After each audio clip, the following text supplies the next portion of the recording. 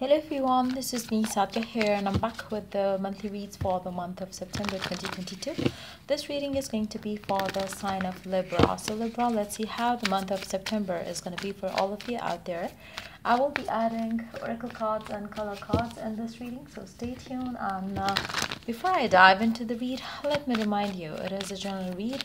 It may and it may not resonate with everyone out there, so always pick the signs and messages that resonates and leave the rest. For personal reads, you can always reach out to me on my email ID in the description box. You can also check out other services that I offer as well in the description box.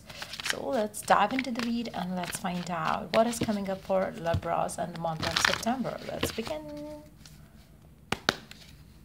Seven of Cups, Temperance. I feel like you're feeling kind of lost.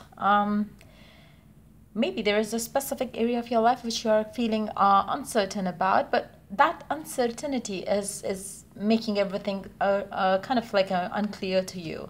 You're feeling like, what's going to happen then if I do this, if I do that. So there's a lot of indecisiveness, lack of clarity, uncertainty all around you. You're finding it very hard to stay peaceful and have patience around the current ongoing situations that you're dealing with. I feel like, this month is going to be like, you are walking into this month with that energy. Let's see more cards here. I feel like, slowly but surely you're going to get some sort of clarity around things. Especially, I would recommend you to have some meditations done. Try to calm yourself. Try not to clutter your mind with different thoughts, like different consequences maybe. Try to let go of the extra burden that you might be taking around certain things in your life right now. Love, work, home life, buying, purchasing, selling, this, that. Just try to calm yourself up. Try to take some time off from worldly pressures. As you are going to do that, you will see some divine path forward. Why I say it's going to be divine path? Because I really see that divine really wants to help you with the current situation. So just try to have some peace. Try to meditate. Try to bring yourself down to that wholeness and that completeness of yourself. And as you do that, you will start seeing things clearly. What is the best thing for you to do right now? You'll be able to make your mind. You will be able to pick and prioritize what are the most important things for you right now. So try doing that for yourself as you walk into the month of September. I would suggest you to do that even before that, because if you go into the month of September like this, with a lot in your head and nothing is like clear or anything, it's just going to mess things up for you. So make sure that you leave that uncertainty behind in the month of August itself and walk into the month of September with some clarity at least. So I would suggest you to meditate. I would suggest you to kind of seek guidance from heavens. You can also book personal reads, but I really feel like, there's a lot of calmness that is needed right now. Maybe you're obsessing, you're restless about certain things. Just try to calm yourself, which is going to be helpful a lot. Set some big intentions for yourself. Just forget about how you're going to do it, how you're going to be like, this and that. Just try to just let things be, let things go. Try to focus on you just intend, you prioritize your life and just do those little things and leave the rest. How is that going to happen? How will I get a job? How will I get a car? How will I get a proposal? How will I get into a communication? Whatever it is, whatever your concerns are, just leave your concerns for some time. Just intend, what is it that you want? As if God is asking you, tell me, what do you want? How do you say that? This is what I want. What would that add to your life? Just answer that to your question. How would that feel? How would that be?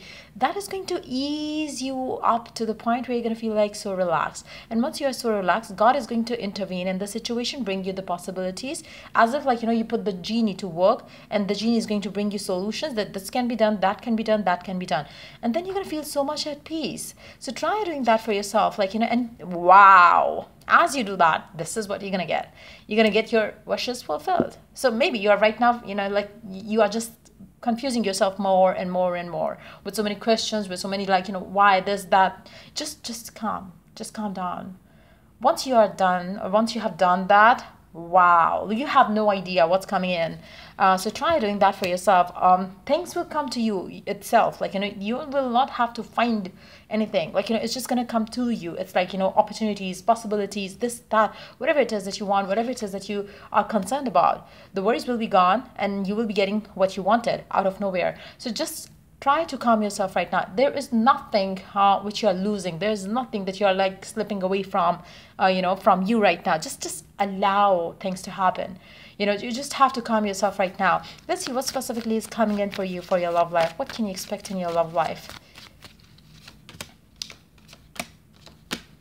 I feel like for a majority of you, maybe you are dealing with a person who is indecisive of you, to be honest. If that's the case, maybe you're feeling like, how do I make this happen? How do I do this? How do I do that? Just relax. Like, that's exactly what you need to do for your love life situation too, where you just have to relax yourself right now. You don't have to think about how will they love me if I don't do this. You just relax. Just believe that, just again, tell God, what is it that you want? Why do you want it? How would you feel if you have it? So what change would that bring to you in your life? Once you've told that to yourself, to the God that you believe in, relax yourself. And the more you are obsessing, the more you're like, asking so many questions to yourself, and how am I going to do that? You will not get any answer. Just relax and you will see all working out for you. So you got to do that in the month of September. I feel like for a majority of you, this month is going to be like, maybe you're going to start off the month feeling very restless about your life, about your love life. But then as you walk into the month, as you go into the middle, then towards the end, you will see many possibilities how you can have the things that you want in your life without putting much of the effort. So try to relax yourself. That's the best way to go about your life right now. Be that love, work, or home life situation. Just intend, just pray, just dream big right now. So let's see the color cards. Let's see what two colors could be significant or lucky for you in the month of September. Plum, overcome your challenges. Number 41. It's very important for you to overcome the challenges that you're having. I feel like the major challenge for you right now is you're overthinking about certain things, and you need to stop doing that. You're like you are confusing yourself with the mental conversation that you're having, the possible outcomes that you are thinking, the negativity that you have on your mind. So you got to break free from all of that. Auburn, ground yourself. This plum color and auburn color is going to be lucky for you, and 11th of September could be a significant date as well. But I feel like it's going to be ideal time for you to break free from overthinking and all those things, like the negative questions that you might be asking yourself, why they are not talking to me, why they are doing this and that. Just focus on what you desire and let it come to you. Again, I feel like that thing where you could talk to the God that you believe in, that's going to be perfect. That can change your life for better, for sure. So let's see the oracle cards here. Let's see what else is coming up for you.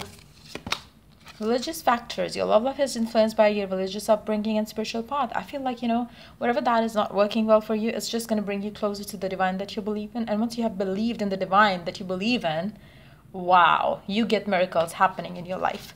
So just try that for yourself. Express your love. Go ahead and make the romantic gesture. The divine really wants you to know one thing, like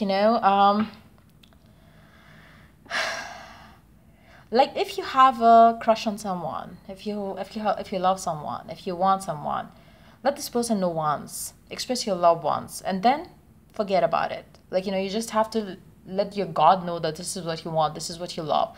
Maybe you just need to express it to the person. For some of you, for others of you, you just have to express your love for a specific someone to the divine that you believe in. And once you have done that, just surrender.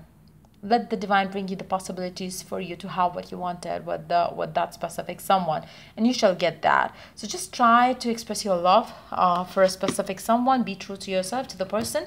And if you have done that before and this person had given you no commitment and they are like acting weird towards you, don't ever express that to them. But yes, talk to divine. Spend some time in alone, and try to talk to the God that you believe in, and tell your God that this is what you're wanting and wishing and hoping for, and then bring peace to yourself. Once you bring peace to yourself, God is going to bring you the ideas, inspired actions that He will push you to take to get closer to what you want. So just go about it like that.